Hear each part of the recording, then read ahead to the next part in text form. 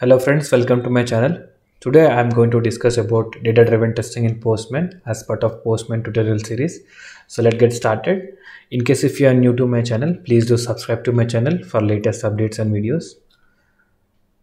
So data-driven approach is one of the most widely used in IT sectors for automation or any development purpose, where we can pass the data from the external files like Excel, CSV, JSON, XML, and property files.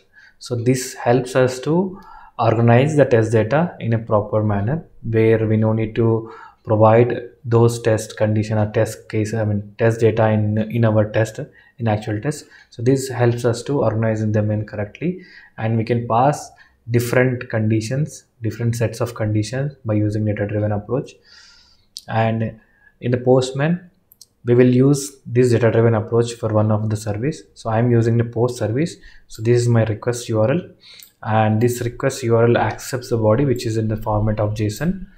And let's jump into our Postman tool and write our data driven approach. Let me open my Postman tool. So once we are into Postman tool, we will do a new collection created first, then we will add a request to the collection. So we can add the collection from here, or we go to the files and we can go to the new, and where we can create a collection from here. So I will name this collection name as data driven and click on create. So here I have this data driven created. So what I will do, I will add a request under this collection, and my request is demo data driven, and click on save this request. And here is a request created under my data driven collection. So this request is the post request, and we need a URL here, and we need a body for this request. So let's click the option body and click on the raw type. So and paste this body here, and this is a JSON, so we need to select JSON option, and we will directly click this send button and see whether this request is running correctly or not. Yeah, it is running correctly. We got success 200. Okay, so now what I will do, I will try to pass the parameters from the global variables, and same we will do it from data driven approach. So what I will do, I will copy this from here, let's say cut, and here if you mouse over in this eye icon, we will see environment quick look. So under environment quick look, just click on this environment quick look, and here we have environment and globals. So under globals, click on edit, and under in the globals we will add a variable called email, and my email value is this. And similarly for password, and for password we will use the same password that we are using for.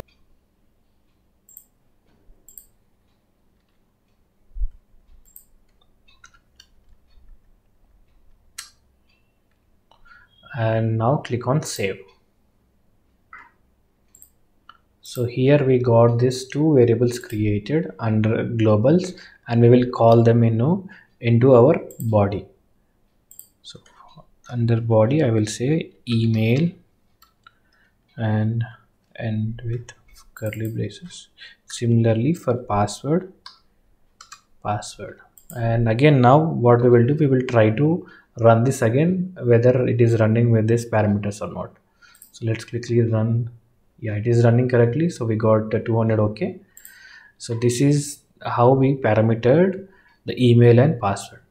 Now what I will do, I will try to call this email and password from the external file. For that I will do create a JSON file first. So let me click notepad, and this notepad I will save this notepad as JSON.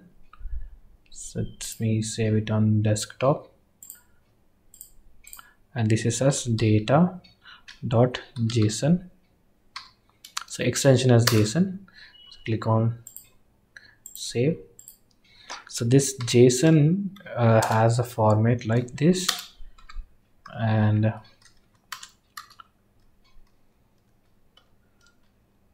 So under this curly braces we need to provide our values. So I use the same parameter. We need to use the same variable which we have given here. So I given email, so we need to use the same key here, and the value should be whatever we wish to give. So we can give the value which is been given in the service request. So this is the details. So I can directly copy this here and I will use them here, and but I have changed this password as pwt, right? So we will say pwd. Yeah. So in case if you have to give another set of data, then click a comma here, and again you can provide another set of data. And similarly we can copy this details from here, and we can click here, and I can change this as to other, like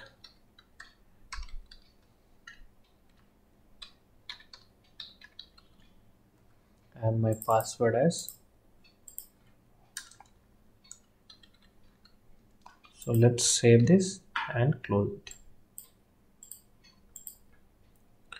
And here we have a data which has been created in the format of JSON. Here we can see this has been given in the JSON format. So let's close it and jump into Postman standalone tool. Now this is the most important point, where so we have created similar kind of properties, I mean variables in the JSON file, and here in the collection level we need to click on this arrow icon. So if you click on this arrow, you will see the run button, which is called as a collection runner. You need to click on this run, then it will load a new window of collection runner.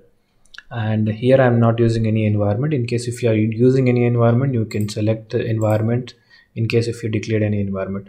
So iteration should be 1 and delay should be 0. In case if you wanted to iterate multiple times, you can use the iteration count to be increased. And here in the data we can select the data file which we have created just now. So I will click here and I will take this data, and as soon as I selected, so it is a data JSON, you will see the data file type as application JSON, and you need to see the preview before you click on the run. So if the preview gives you any error, then that means our data file is not correctly structured. So let's click here and see. Now you can see here we have two sets of data which we have created in JSON file. So that is being organized correctly. In case if it gives any error, then you need to correct that JSON file.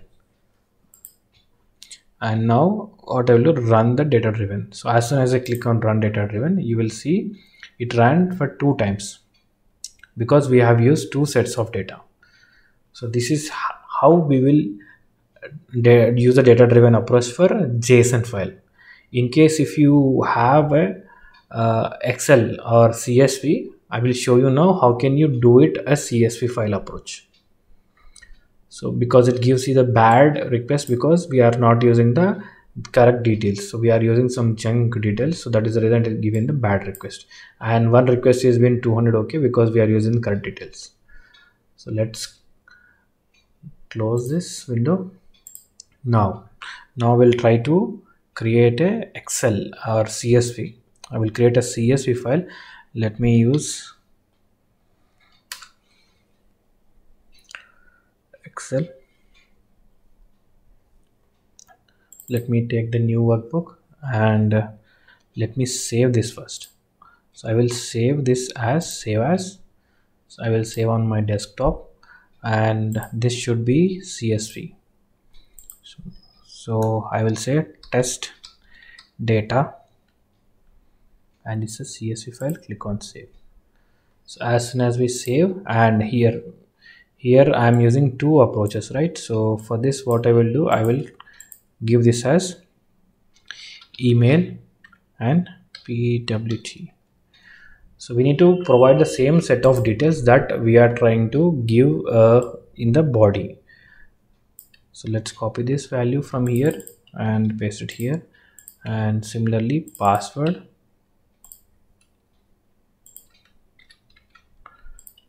And here you can give any data, like I can give test data @gmail.com. postman.com, and I can give you demo, and we can provide different sets of data. We can copy the same and we can provide multiple times.